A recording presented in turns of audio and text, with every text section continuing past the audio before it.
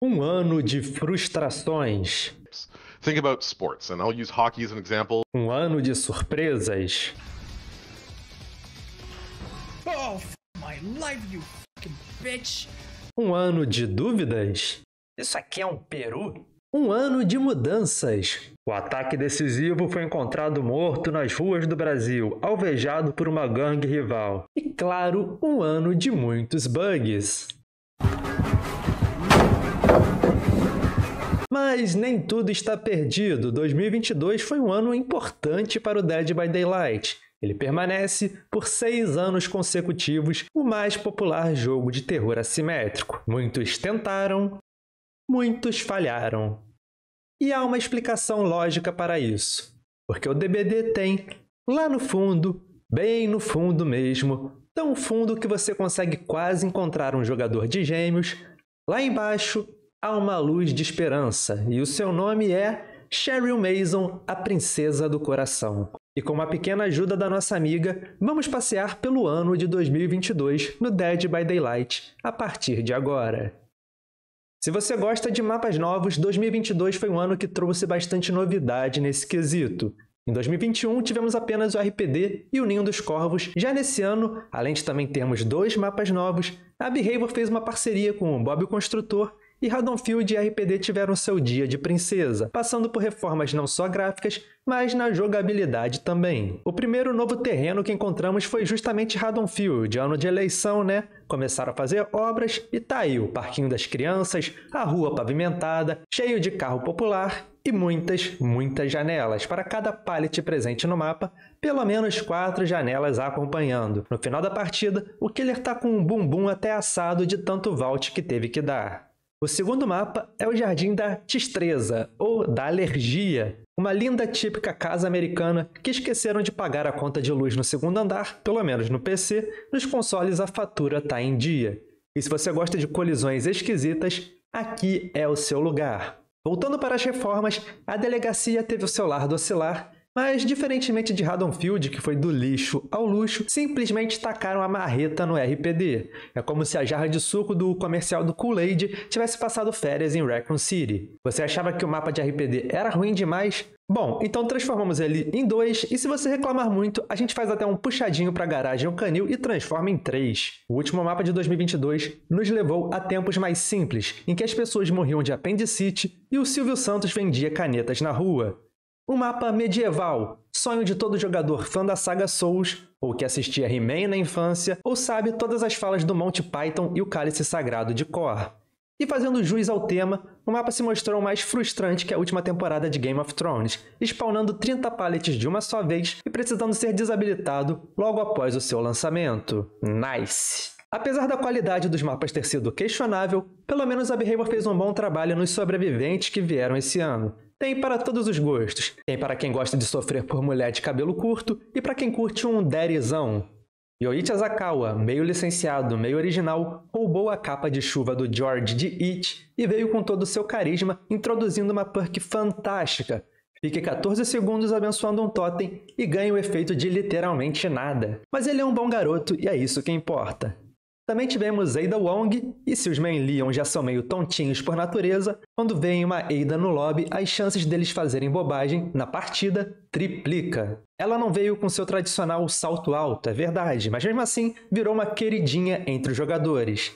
Não tão querida para mim quanto a fofíssima Rebecca Chambers, a doutora mais jovem de Raccoon City, com a perk que faz qualquer buba camper querer mastigar a própria serra. É isso aí, minha garota! Vitório Toscano, a Behavior nem tentou disfarçar esse ano. O maluco veio lá de 1300 e primeiro especial do Roberto Carlos e se veste como se fosse um motoboy do Sons of Anarchy. E já veio de cara com uma skin sem camisa. Só esse Survive aqui já garantiu as caixinhas de Natal dos desenvolvedores da Behavior, com certeza. E claro, não poderia faltar a incrível... Oi? Quase 7 minutos e você ainda nessa bobagem? Por que você não fala do killer mais popular do Dead by Daylight? O próximo passo na civilização humana? Calma aí, eu ainda preciso falar da Radicaur, a sobrevivente que a Berribor vem introduzindo há anos por meio dos arquivos, com a lore mais recheada de todos os personagens do jogo, com habilidades psíquicas e conhecimentos únicos. Você quis dizer, a que tem quase tantas skins quanto Quentin Smith e que é tão incomum no lobby quanto um Ace com bom gosto para a moda? É, você tem razão. Coitada da Red. Vamos falar dos killers. Saindo diretamente do poço, com aquele cheirinho de água parada que a Dengue adora, veio Sadako Yamamura, a Onryo. Muitos a colocam na lista da killer mais fraca do game, mas é apenas parte da lore dela. Ela demora 7 dias pra matar alguém nos livros e no filme, então tá de boa. Ela demora 7 minutos? Não, 7 dias. Mas a farra dela durou pouco, porque no aniversário veio o killer mais lindo do game, a Draga. Com seu charme incomparável, seu sorriso cativante, criou um novo método para quem se sente envergonhado. Agora, se você for humilhado por um SWF, não precisa mais ficar parado no canto do mapa pensando na vida. Esconda-se em um armário e pronto. E o grande vilão, o Mastermind, o causador de todo o caos na saga Resident Evil, vindo para colocar o Nemesis de escanteio, o estiloso Albert Wesker, que se tornou o killer mais popular do game da noite para o dia, afinal ele é o único que consegue literalmente humilhar os survivors nas perseguições. High performance indeed. E esses foram os killers de 2022, apenas esses, não faltou nenhum, nada foi deixado de lado nessa retrospectiva. 2022 também foi um ano de parcerias inusitadas, o DBD virou um modo jogável no PUBG, com direito a geradores, portões de saídas e um killer muito do bizarro, mas o grande destaque mesmo foi para... Com lindíssimas skins que ninguém mais usa, os otakus tiveram motivos para celebrar, e eu também como killer, pelo prazer de tunelar quem vestir essas atrocidades. Brincadeira, a Mikasa ficou até bonitinha, vai. A parceria com Resident Evil trouxe também os queridos Carlos Oliveira e Sheva Alomar, faltando apenas poucos personagens lendários da franquia da Capcom para virem ao jogo, como o Barry Burton, o Ethan Winters e aquele insuportável do Code Veronica. Em matéria de meta, o DBD também passou por grandes mudanças. Você tá cansado de esperar no lobby do jogo sem fazer nada? Pois fique sem fazer nada no meio da partida também, graças à perk Erupção.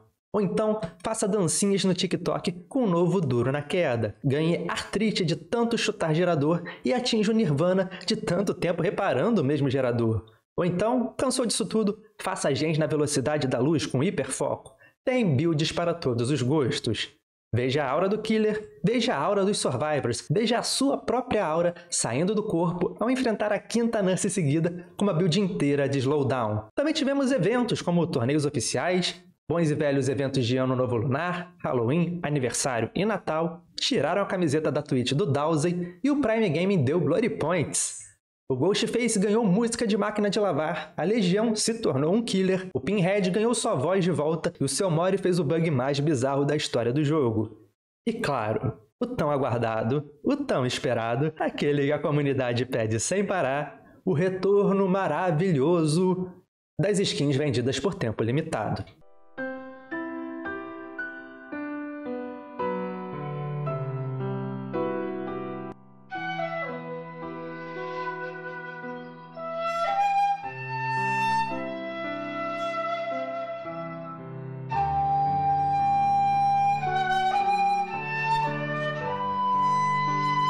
Espero que vocês tenham tido um excelente ano e que em 2023 todos os seus sonhos se realizem. Agradeço o apoio, talvez continuemos aqui ano que vem, talvez em outros lugares, só o futuro dirá, mas por enquanto um forte abraço e até mais.